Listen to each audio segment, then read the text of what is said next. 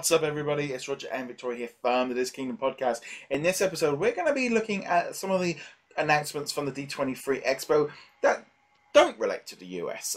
For sort of finish off the week and kind of look at the ones that affect everybody else, including announcements for Toy Story Land for Shanghai, and also, more importantly, for Disneyland Paris, because it was announced that the New York hotel is going to be giving a Marvel theme, which is great. Personally, for me, this is great. This is what's busied. There wasn't really a lot of Disneyland Paris news. I can only remember Hong Kong being mentioned. It was mentioned very, very briefly. Yeah. But nothing like concrete. I mean, they were kind of given. I know they gave everyone a pin from everywhere else, from other locations and stuff. It felt very much along the lines of they were like, right, we're in America, we are presenting to Americans. We can see it just felt a little bit like, oh, these other parks you lot aren't interested in, so we're not going to tell you about them. Yeah, because Disney kind of getting full control of Disneyland Paris, I would have expected maybe a little bit more of a mention of that. But the Marvel Hotel is great. I think that's going to be good. It's odd because they literally feel like they've just done up the New York, or they're in the middle of doing it. So, but the biggest problem with the themed hotels in Paris is that none of them are really themed with Disney at all. There's no interconnect into things. So, because the idea was that there was they had to pay licensing to Disney for it. Now that's all gone, they can do all this, and maybe they're thinking, well, let's trial it in Paris and see how it goes.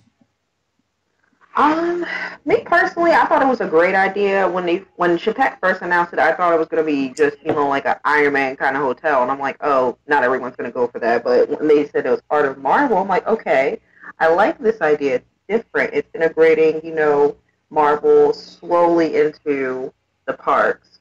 More the resorts, I should say. Mm. And also the trouble is, well, the issues, they couldn't do it in Disney World yet. Right. And Disneyland, it's a space, and I just can't, I'm just wondering if this is like a little bit of an experiment, see how it works, the slow integration of the characters in there. It definitely was a kind of, definitely like, oh, I like that, I like that idea. And like I said, I was maybe hoping for a little bit more from the Paris point of view.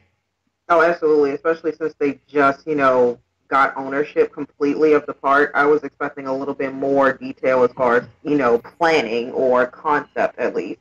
But I mean, I'll take what I can get. I would definitely stay here for sure. It was definitely gonna bring in people. Yeah, I was actually talking to my future brother-in-law today. I said, if we're going to the trouble is staying on those site rooms are so expensive. Oh yeah, absolutely. And it's that thing of, you can stay down the road for a quarter of the price. There's always that kind of mix-up. Disney also announced that they're adding a 7th ship to their Disney Cruise Line. So they've got 2 new ships. Last year they announced they had 2 new ships. So that one's not coming out till 2022. They've also got another one coming out 2021 and 2023. So they're literally going to have 3 years of brand new ships coming out, and kind of, they're going to be big. They're going to be big. They want to double the size of their existing fleet. Oh, absolutely. Yeah, it's going to be slightly larger than the Fantasy and the Dream, apparently, from what I read, if I remember that correctly. I mean, I've never been on a cruise with them, so that would be a good time to start, I guess. Yeah, I mean, it's one of those things of, I've never done I've done a river cruise, but that's about it. Whenever you look at it, I know my parents have them, but I'll be honest, from like a point of view from over here, they don't get publicised a lot.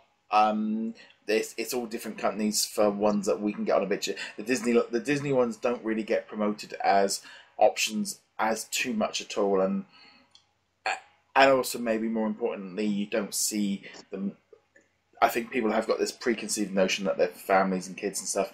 However, I have seen the Disney Cruise Line ship while I've been out, and that, it'll even when no matter where, it's like, oh, there it is. It does have an impact. But yeah, it was definitely an odd one for the international. It definitely felt like I said, it felt a little bit like, okay, you've not really putting any interest into what's going on out there, because it's almost like it's not the right audience, it's not the right time. And so that's kind of just how it kind of felt. It felt a little bit like, yeah, they're not interested in outside of America for this event. Oh yeah, it was very obvious. It was like I was kind of surprised that they focused more so on the cruise line because they brought out the performers for the new show coming out onto one of the ships, and I'm like, okay, but we already knew about this. We Mm. don't need any more information about this. I was more interested in like what's going to happen with Shanghai or especially Paris, and really didn't get anything. No, and I mean the show as a whole was. I felt it came away with very much kind of like it was about Disney World. This is where you feel like if they alternated between the two locations, this would have been a good event for Florida, because it really was like, okay, here we go.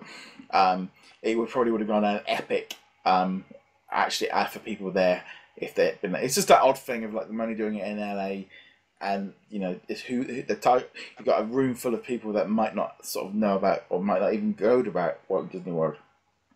Yeah, that's true. That's very true. The only thing I can think of is maybe they are working on concept right now, and they aren't ready to share, which I could understand. Yeah. Which I could completely understand. Yeah, but no, as a whole, like I said, it was a little bit lighter on the international stuff than I was hoping for. But that Marvel hotel kind of really was just like, oh, there's something for Paris. I was like, okay, that really came at left field. Wasn't expecting that news at all. And that was one of the few surprises of the D23 Expo parks and show. Yeah, I don't think anyone was expecting that. I've seen mixed reviews on Twitter yesterday, of course. That was to be expected. But me personally, I plan on going back to Paris. I would definitely stay there if I'm not completely broke. No, yeah, so the next time I go, I'm more likely... as I walk past it to walk down to the entrance to the Disney Village, you just walk in and have a look around and take some photographs. That sounds more my speed. Yeah, I think that's what I'll be doing next time, as I'm usually staying up at like the Cheyenne at the top end. But no, it looks pretty good. Like I said, so we'd love to know your thoughts on the international side of the D23 Expo and from the park side of things. Next week we will be going a little bit deeper into the animation panels and the live action and some of the bits and pieces. We decided there was so much content this week that we decided to sort of push all that back to next week, because hopefully then we can see some of the trailers like event. So hopefully by then this one's come out. Anyway, guys, thank you very much for watching. Where can they find you, Victoria? They can find me on Twitter at He Calls Me PP, and Instagram he calls me Pineapple Princess. And on that note, guys, thank you very much for watching. Hit that subscribe button. Check us out over at DisKingdom.com, and we shall see you guys soon. Laters. Bye.